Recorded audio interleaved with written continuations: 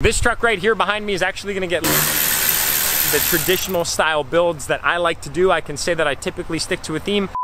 But before I go any further and reveal this truck to you guys, boys and girls, I need to remind you that Dream Diesel giveaway number 32 is going to be ending very, very soon. As a matter of fact, as you're seeing this video 20 times entries are live for your chance to take home my baby, my Denali, my personal daily driver for the last few years, and $30,000 cash. Check out that link in the description below. Now, on with the reveal. Ladies and gentlemen, welcome back to the vlog and welcome to Lebanon County, Pennsylvania, where we are over at Frederick Chevrolet and we are going to be debuting a brand new truck on the channel. I've been very excited about this, mostly because I don't always buy my trucks from local dealerships. But in this instance, in this very opportunity, I finally had the chance to plan a relationship, which you guys know makes everything possible. Somebody I've known for a very long period of time from the gym happened to call me with some very good news. They said, Jack, I've got a truck that I think you're really gonna wanna get your hands on. And well, after they revealed what it was, I couldn't say no. Ladies and gentlemen, take a look at this beauty right here.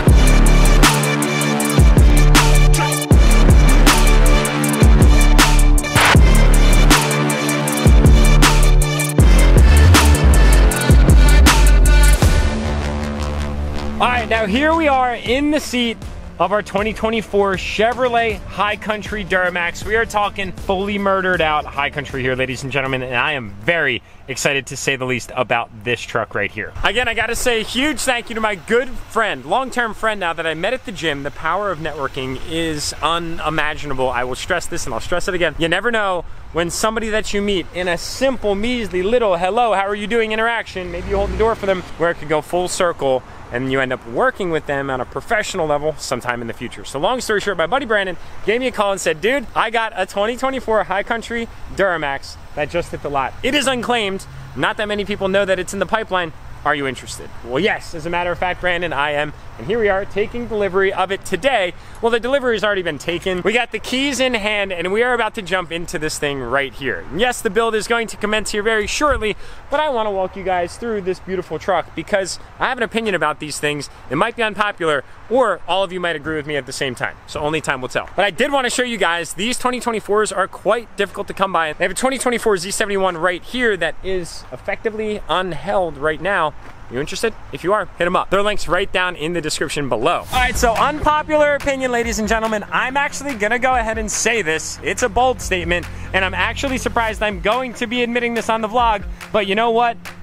It grew on me. The High Country is my favorite rendition of all of the 2023, 2024 competitor revisions that came out for this whole new kind of across the lineup redesign. We're talking the Fords, we're talking the GMCs, we're talking, well, Ram made some interior changes, no exterior changes, so I'm kind of just discounting them. And then we're talking the High Country. I did not like it at first. I seriously did not like it at first. I was not a fan. I was like, what is this? What kind of spaceship looking weird kind of Minecraft stuff is going on here? But now I see so much potential in this front end, and I'm not gonna lie, the Chevy now has more of a C-shaped headlight than the actual GMC, which is like, they're the ones that pioneered the C. Everything should be a C. All their products in their portfolio should be a C. Well, it's no longer a C. The High Country takes the claim for the C fame.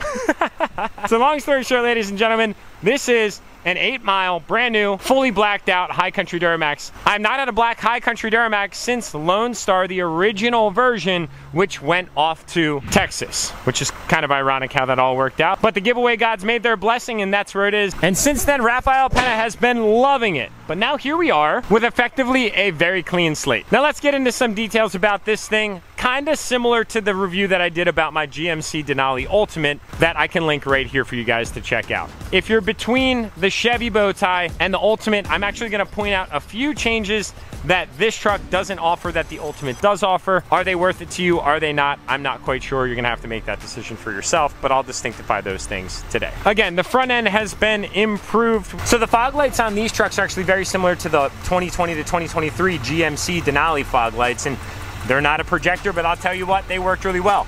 There's actually even inside a small little Chevrolet element. Little detail, goes a long way. I dig it, Chevrolet. Then we get up into the headlights and the grille. All that stuff's been changed. The bumper now is more flat than it is intricate like some of the previous years. And then the headlights, these things are really cool, I'm not gonna lie. They've got this big C shape, 2 projectors. I'd imagine one's for high beam, one's for low beam. On the side, they actually did a small little Chromus Complement Chevy emblem, which I really like to see. I'm a big fan of the bow tie. I'm a bow tie guy until I die. I started with bow tie, and effectively I might end with bow tie. I don't know, I think I still prefer Chevy over GMC. I like Denali's, but anyway, we don't have to get into that right now.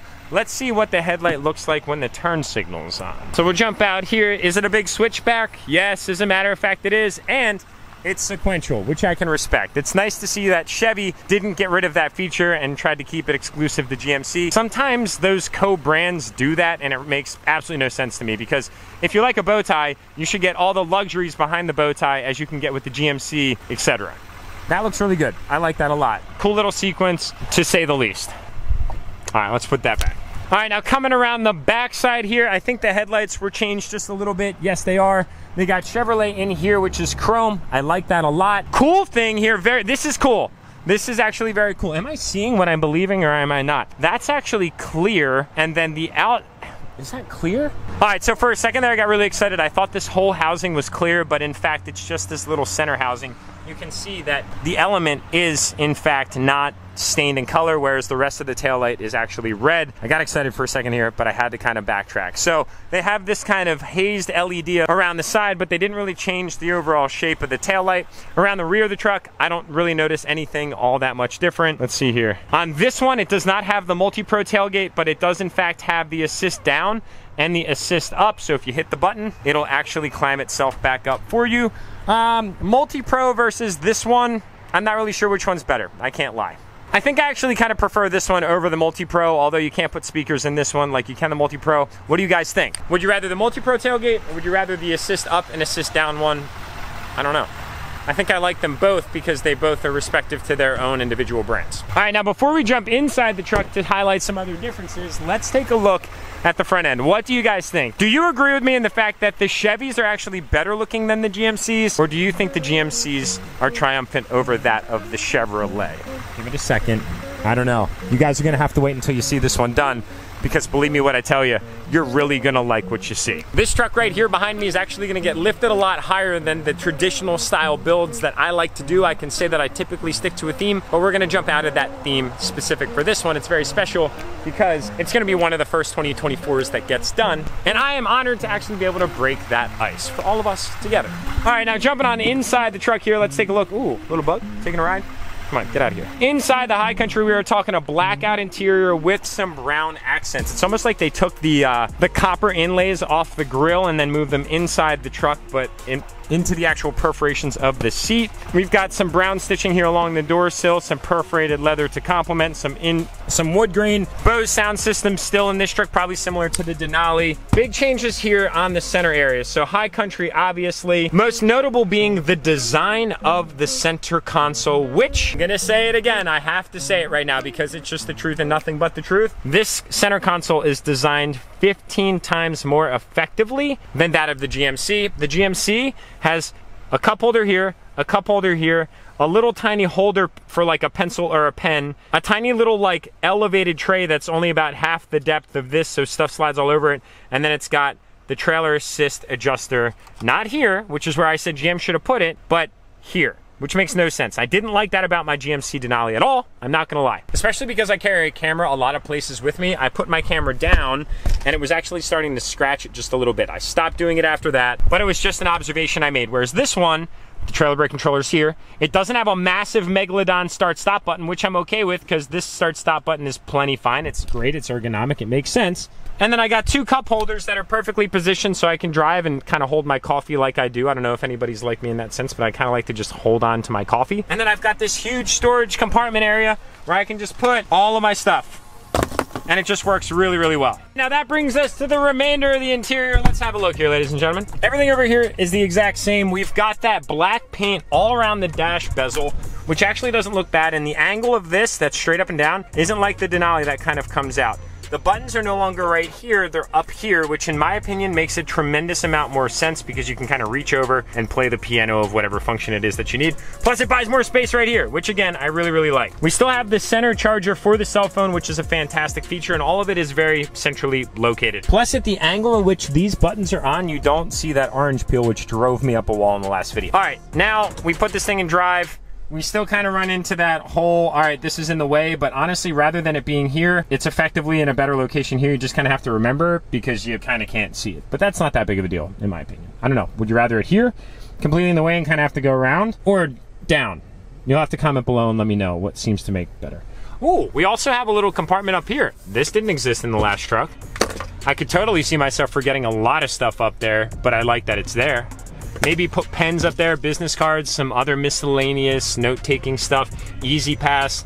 Probably not chapstick because it would melt. We got USB, USB-C over here. We've got this same kind of analog feedback that comes from the HVAC system, all the same controls between each truck. So let's go ahead and power this thing on here. What do we run into? Let's see. All right, so demo mode, effectively all of the same screenplay on this right side here. That's cool, it works pretty well. I'm a big fan. I like the cameras that you can actually leave them on 100% of the time. That's a very nice feature. We do have the camera up here, get that out of the way, that you can flip and toggle between sunroof and rear sliding window. And then on the Chevys, the actual gauge cluster is the same. It's just effectively different because it's blue instead of a black background. Now let's see if we can customize this thing at all. We can change the left side, right side, lower gauges, just like we did in the Denali, display layout, and it looks like progressive, digital, and clean were the same options that were in the Denali. That one's a lot darker. It's not actually black, it's dark blue, and then clean. I'm a big fan of classic, so we're just gonna leave that there. And then up in the top left corner here, you can actually see who listened to you by putting their seatbelt on and who didn't. Those little X's are indicative of no seatbelt latched. Now, kind of cool, as we look over the hood of the High Country, you can actually see the chrome hood scoop that kind of somewhat protrudes over the cowl that recesses down. That looks really cool, I'm not gonna lie. Now these trucks are big and they're long, and it kind of feels like Christopher Columbus when you're driving them because you don't know where the front end actually ends. But I think that that's kind of cool because the hood scoop is in fact functional and you can see it. It's kind of badass. All right, ladies and gentlemen, we are wasting absolutely no time in this build process. As a matter of fact, we are over here now at our friends and family, Lime Ridge Automotive, where you guys know Zach at Precision Vehicle Works is located, and we are about to pull this truck in and collectively grab some tools and begin the disassembly process. You guys are gonna love this one because there is no meat. We are all skin in the game. This is not a, hey, look at my truck and we're gonna talk about taking it apart another vlog. We are, as a matter of fact, going to start on this thing ASAP. There's no time to waste because we effectively have our hands on one of the first 2024 High Country DURTYMAXs on YouTube that I know of, and I didn't check that for like a week, so whatever. If I'm not really that stressed about it, because this one is going to be so sick, so unique, and so unlike me when it's done. Well, it's like me, and I've wanted to do something like this for a while, but I was actually very patient about it being on a specific platform, and that platform being a brand new High Country DURTYMAX. I really actually love these things, and I really actually think I'm a little privy to the Chevy over the GMC, especially after it's been just a little bit now that I've had the time to think about it. I really love the High Country, and plus I didn't really mention, but this one is a 2500 HD. Not that it really matters all that much, but for those of you that like details, I couldn't pass up on the opportunity to share. All right, here we go, pulling on into the surgery center.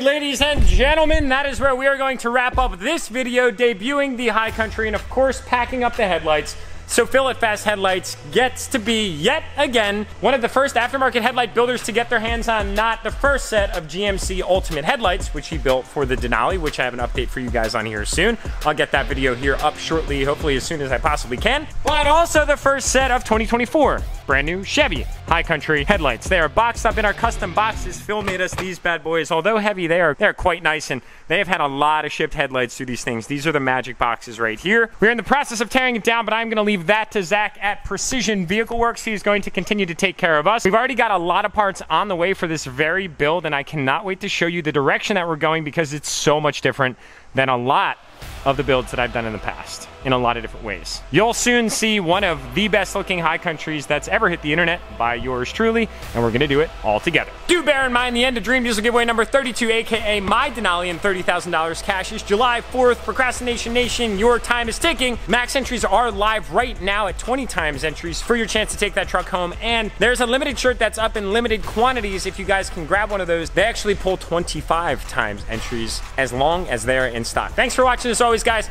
Love y'all, and I'll see you in the next upload.